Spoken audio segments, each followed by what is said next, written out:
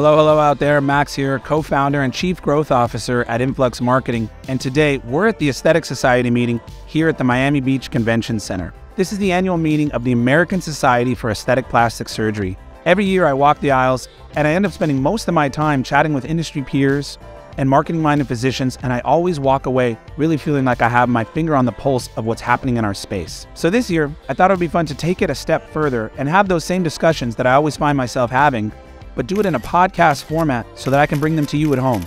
So if you're like me and you want to be dialed in on what's happening within the world of patient acquisition and digital marketing for aesthetic practices, follow along, and I hope to bring you some valuable insights through these conversations that you can use to take your practice to the next level. Can't take myself seriously. All right, let's roll with it.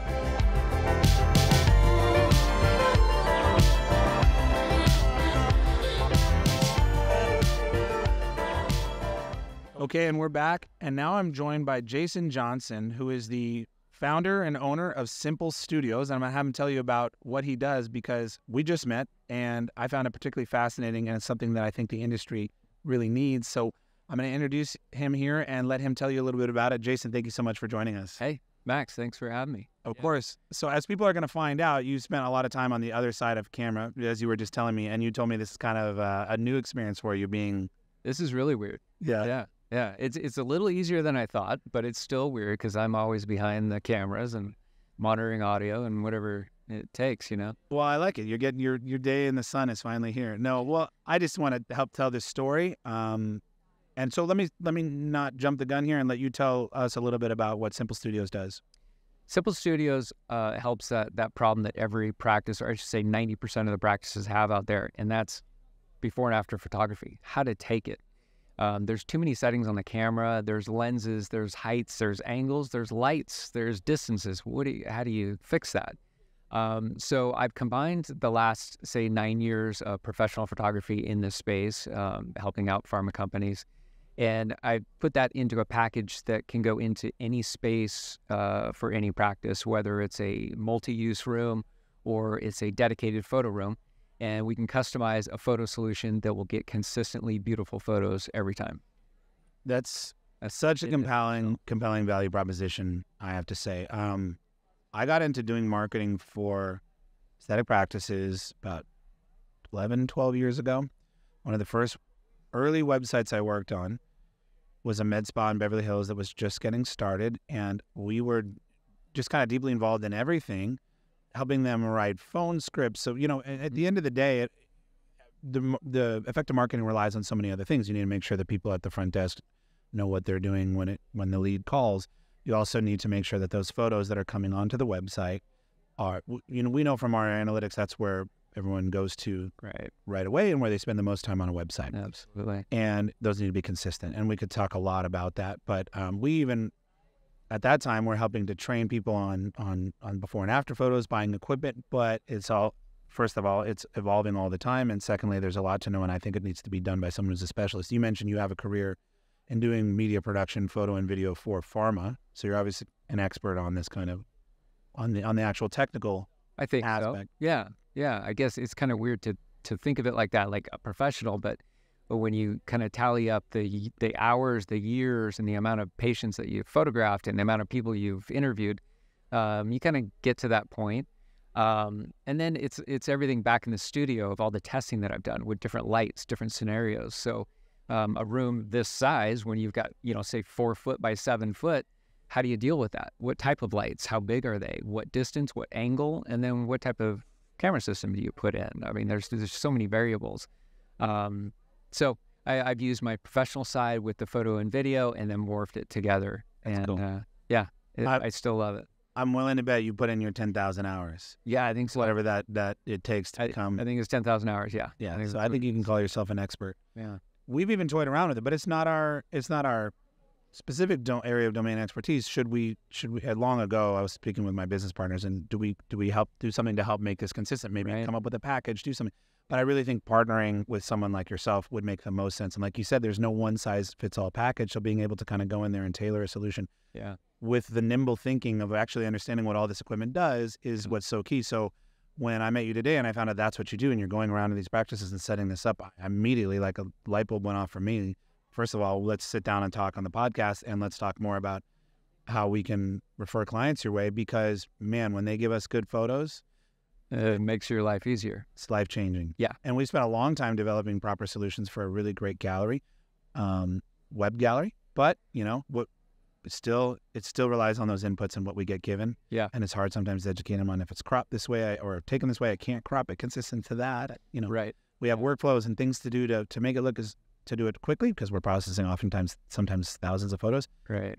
But also we do our best to make it look good. But I got to see a setup that he has set up here at the show, and it's really impressive. It's this really cool cart with excellent lens on the front, and then the iPad on the back to be able to kind of see and ghost and guide the image. What do you call that?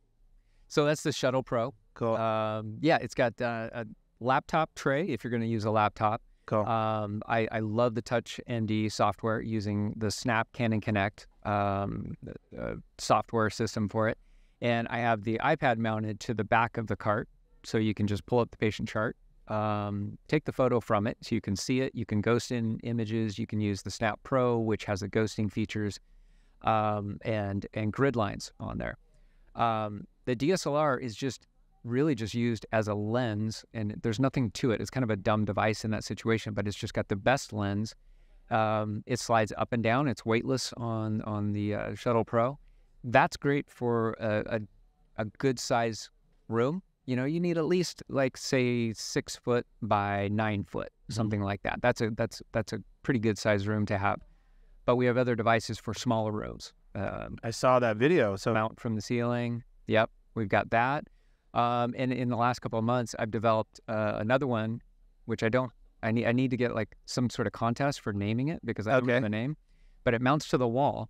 It has the same slider system, but it will still allow the same quality photos, but it's 11 inches off the wall. And so if you just you kind of look at your iPad and the camera's pointed this direction.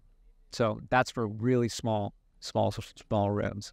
Okay, where the ceiling may not work for various reasons. Ceiling doesn't work, the floor doesn't work. Like there's just some odd situations. So that's what I love, is you adapt it for each scenario. It really makes a lot of sense. So you have Shuttle Pro. What's the ceiling one called? The Balance Pro. Is it like a slim? So, you know, I think of the terminology that TV companies use for their really flush, wall-mounted, slim-mounted. I think something in there. Right. And that's really what it is, because I developed the products based off of the need. So Dr. Trussler out of Austin, Texas, I've done 2 photo rooms for him. His second one was a rhino room. He says, I want to do nothing but rhino consultations in there. Can you make something that pulls out of the ceiling? I'm like, well, yeah, Doc, you know I can build anything. Yeah, that's so cool. Let's do it. So a couple weeks later, I sent him a note. I said, yeah, I got something. He said, okay, I'll fly you out. So I went out there and I installed it, and he still uses it. That was version 1 of what you saw, the photos of the Balance Pro. But it all comes from necessity. So as we're growing as a business, we're finding out new needs. And like I said, a month ago, really small location. The door was positioned on the wrong side of this room, so I could not put the Balance Pro. Nothing would work in there. So we've come up with what I'm calling internally the Wally, because it's wall-mounted, right? Okay, I like it. Slim, I like Flush Mount Pro, the Slim Pro. I don't know. There's something there. But yeah, I would look what the TV companies do, because that's been a huge value prop, is look how slim we can make it against the wall. And yeah. Could be a terrible idea. I'll join your contest when you officially. Yeah, I got to put that out there. So you also get involved in the software. That's what you mentioned TouchMD. If they have recommendations on or if they're looking for guidance on the software that they should be using, is that something you get involved in? Yeah. Because I've worked with the practices so closely, I understand the need to move fast. Some of these practices, they have 9 to 13 rooms, and they've got to be cranking through these B&A photos. They don't have time to sit there and do certain things behind the camera, right? So I've tried to suggest a handful of ideas that will speed that up. And some of those are in development now, and you guys have to wait to see that. But it will speed up the efficiency and accuracy that nobody else has touched on in the industry, nobody on the software side. So I'm really excited for those developments to come through, and the dev team's working on that right now. That's exciting. So it sounds like your partnership with TouchMD is a little bit more official than maybe some of the other platforms, where you've worked really in lockstep to build something that's very integrated with what they do. Yeah, that was really intentional. I had reached out in the past to a couple other software companies, and just didn't really work out. The connection wasn't there. But when I reached out to TouchMD and Carrie Smith, the CEO, we hit it off. I love their software. It's intuitive, easy to use, and it does what you need to do, and it does it fast. And I always wanted to be able to complete the package, my photo studio package with software. And at the very least, I want to recommend. I want to have a very hot lead for somebody. I don't want to leave them with, hey, good luck looking for a software company, because that is exhausting, going through demos and hoping and wishing.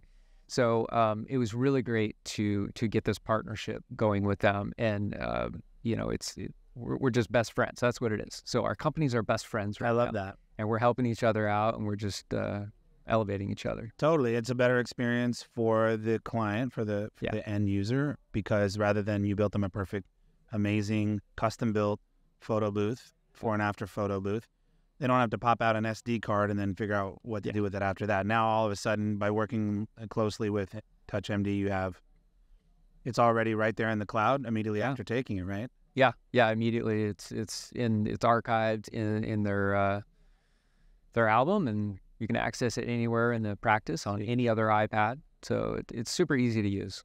I can't tell you the difference between the iPhone is an integrated camera to, and I know there are cloud connected DSLRs and so forth, but just how much quicker you end up using those things on social media because it's already there, connected to the cloud versus I got to get it off a card. And just that small gap can change a lot.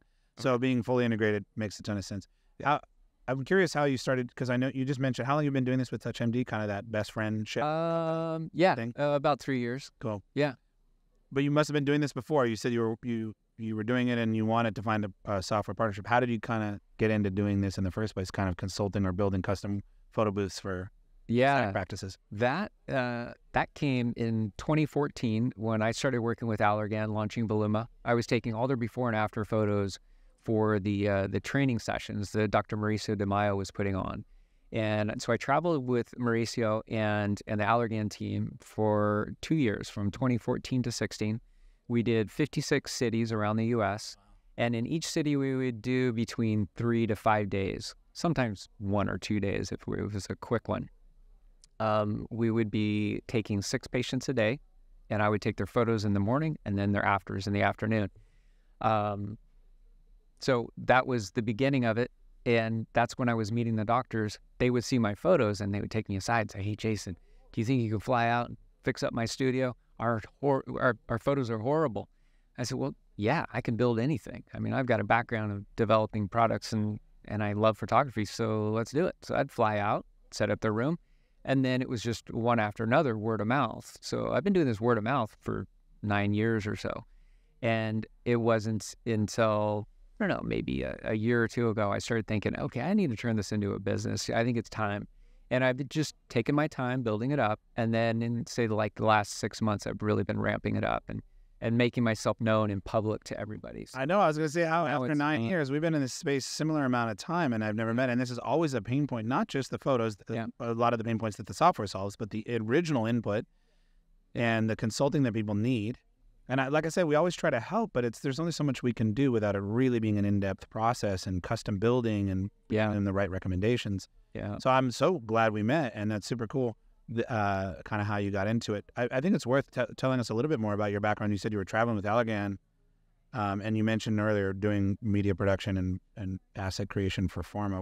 Can you tell us a little bit about your background there? So I think during the 2 years, they started to see that I knew what I was doing. So I bumped off of that and started working on some other video projects with them, kind of light interviews, that sort of thing. And then once Kybella started to become a thing, then I went over and did a Kybella shoot. I think it was 10 months, 4 patients, 2 up north in California and 2 in Pasadena, actually. So I did that for quite a while, and that was an internal photo shoot. That wasn't like nobody saw those photos, I don't think. Although sometimes I've taken photos I didn't think were going to be published, and I see them in books that are in the offices and on ads and whatnot. So I did some Kybella. We did Botox and Juvederm mix photos. We did those with models. And let me see, did some cool sculpting before and after, and then moved on to Evolus. What was that, 2018, 19? And so Went over to Evolus and shot all of their product photography and all of their model photography. So I had to capture, let me see if I get the numbers right, 9 models, 14 months. So we started with the day 0, day 3, 7, 14, 30, and then we went every month on. And then we randomly brought on new models, but did that campaign shoot. So everything you see on their website and brochures, that's what I shot. And then awesome. Went over to Revance and started shooting for them. We did a lot of work around the world with where I would manage the production crews and help them with their photography and their videography. So just lots of photo and video. That's really cool. So these before and after photos that you're taking, are these the kind of things that we would see like in a company's brand box assets that will go out to the practice once they become a customer of that brand? Is it that kind of thing, or? Definitely the Evolus stuff. Yeah. Everything Evolus, I shot all that. But like I say in the lookbooks, I remember I was at an office to set it up, and I was waiting in the waiting room, and I looked through one of the Allergan books, and I was like, oh, I shot them. That was not intended to be there, but they used it. It was because everything I shot, even on the Voluma tour over 2 years, it was fast, go, go, go. But I had my system down to where they were beautiful photos. I mean, they were awesome. And so they started using them in these lookbooks that they were handing out to practices. That's cool. That's a cool story, kind of and then how you wound up here seeing this need for building these custom photo booths. You told me something right before we started rolling, which I thought was interesting, and I didn't let you tell me the whole thing because I wanted to hear about it live here on the podcast, but you mentioned kind of a pivot you did with one of your carts during the pandemic. Will you tell us about that? Yeah. So we had, with Revance, we had a really big campaign that we were going to work on, and that was 121 shoot days in the year. And as you know, that's a big lift. So it was going to be me and my team traveling around the U.S. doing the same trainings that we did, basically the same format where it's one trainer training 6 doctors. They bring their own patient, and it was going to be documenting that and then doing video as well. Well, lockdowns happened, and that whole project got squished completely. Well, my Shuttle Pro that you saw, the cart, I quickly needed to pivot and still help my client out. I still wanted to help them train everybody, and I realized that we could do that simply by just running a Zoom call. So initially I thought we can have the laptop and connect to the DSLR. But if we take it a step further and we put a PTZ camera, which is a pan tilt zoom camera, like one of those security cameras, we mount it to that, and then we can plug that in to the laptop, and then we're set. So now we can Zoom with anybody and we can capture anything. So to date, I think we have around 20, 21 of these units around the U.S. and they're training full-time. They're basically telemedicine devices. They are big telemedicine devices. So we've got top light, bottom light, camera in the middle, a confidence monitor so the doctor can see their shot. They can see who they're talking to, wireless mic, and they're able to communicate and train people anywhere, anytime they want to. So we have some doctors that, they'll do like say 8 trainings a month, and others that'll do 50 a month, that sort of thing. So it's a way to reach out and get around the world. Yeah, I think that was a cool pivot in the pandemic to go, hey, I have something that could be pretty quickly turned into a telemedicine device, which we all needed more than ever. Yeah. Telemedicine during that time. Yeah, that was, everybody had to go video. I hadn't been using Zoom a little bit before that. That's why I was even aware of it. It was like, oh, we're using Zoom now for our meetings and all this stuff. And I thought, well, let's just do this and really just tap into telemedicine, but make it a training device. So now these training devices are working really well. Smart. I never saw a faster shift in technological adoption than that, because we used to try to do video calls with all of our surgeon clients all the time, and it would be 10 minutes of kind of trying to figure it out. Video's not working. I'm in the practice. We don't have a webcam on here on these computers. Okay, never mind. Let's just do phone. And then I'll now fast forward. It's like second nature. You don't have to, Yeah. everybody has the equipment. Everybody knows how to use it. Everybody knows how to use Zoom now. Yeah. So tying into that, I'll leave you here because I know it's been a long day here. You're probably beat. I'll let you get out and enjoy Miami. Good. This is totally a little bit off subject, but since you've been in this industry for a long time and we're talking about technological adoptions and changes, I'm curious to pick your brain on what you see coming when it comes to AI in media production. Yeah. And now I know I'll preface this with, we have a media department, and it's actually, we're creating a separate media company out of that. And our head of our media department, Jonathan, and I, and also my business partners, we talk a lot about how these things are coming to change. AI particularly is right in the forefront right now. Right. But there's some really fascinating things in audio processing that Adobe's doing with AI, and in media production. And I just kind of went on a deep dive myself recently to look at some of the technology that's out there. It's kind of staggering. You can clone people's voices. Mm-hmm. There's programs like Descript that are doing crazy editing capability. I mean, there's so many of them that are using AI powered. Particularly, I see it in the workflows and post-production. Yeah. And then there's generative AI that eventually they say, like, we're going to be able to, certain interviews and stuff, I read, text to video will come, and within 10 to 15 years, you'll be able to write text and have a Hollywood level production created from nothing but text. Although, I'll stop there and get your input, and I have more to say. Well, you probably have way more on this than I do. Okay. I've just started to, I guess, accept this idea. Right. It is an acceptance factor. And then start to look into it. And I actually told my son, I'm like, hey, will you please start looking into this for me? Yeah. Just understand, how much does it cost to use it? I don't even know how to use it. Sure. Or Chat GPT. I know, but you're technologically savvy and you would get there, but it is acceptance. I believe that's true. First, you have to kind of bring the wall down. Yeah, and that's it. It's the wall, because I have the wall up. It's like, man, do I really want to learn another technology? Yeah. I've mastered Adobe. Okay, I'm good. But do I really want to move on to that? And then it's accepting it and then putting it into your workflow. But it seems like there's going to be some pretty amazing and scary things that are going to happen with it. Yeah. I think we've all thought, how good could AI be, when we've been hearing rumors and tremblings of it for the last few years. And now I think we're all realizing, it's going to change things. Yeah. I'll share some things with you that I found. And there's a founder of a company who did a podcast, and he's the one creating some of this technology. And he gave one interesting perspective that I'll share for here, and then we'll leave it at that, which is that if you go back a certain amount of years ago, it would have been unfathomable to think that you could create every instrument virtually, which you can now. He said, like, on the side, his hobby is he's a music producer, DJ. Right. This guy who's creating AI video, generative AI video. Right. And he said, and now we can do that. I have every instrument packed in my computer. They're VSTs, virtual instruments. But we still play guitar. We still play piano. And we long for that kind of analog thing. And that even when you'll be able to have text to video that comes out of a Hollywood level production, he said, it's going to be its own class of media. And people will always still know, this is what he says, that it's not the same kind of media. Right. It's just its own category of media. And it's similar truth. People like EDM, dance music, but they, whatever, electronic music, but they're still going to want to listen to a great musician play an analog instrument. Yeah. I think that's an interesting take.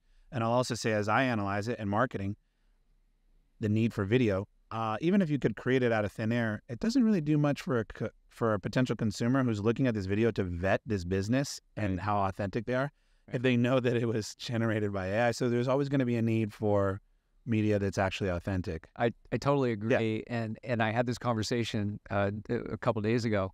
It's like the transition that we went from film to digital cameras, and then digital cameras to iPhones, where us as photographers, and you probably went through this, is like, whoa, wait a second. Everybody can take a beautiful photo with a phone. Our jobs are done. But that wasn't the case. Everybody kind of jumped to this conclusion that, like, our careers are at risk. But then we quickly realized, like, you have to understand all the fundamentals of photography and lighting and distance composition to effectively communicate what your client wants to see for final product.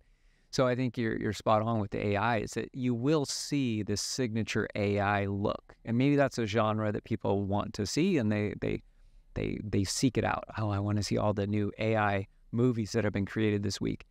But when it comes to what we do, is producing, there's that human touch that will be on there that I don't think you can get from AI. I don't think. you know. We'll see where it goes. See. But even still, I think even if it will then become an ethical question of whether you're misleading people by not telling them that it's AI. And for marketing, they need to know that it's the real deal. Otherwise, what's the point? Should it be watermarked? Yeah, well, that's a whole nother thing. AI.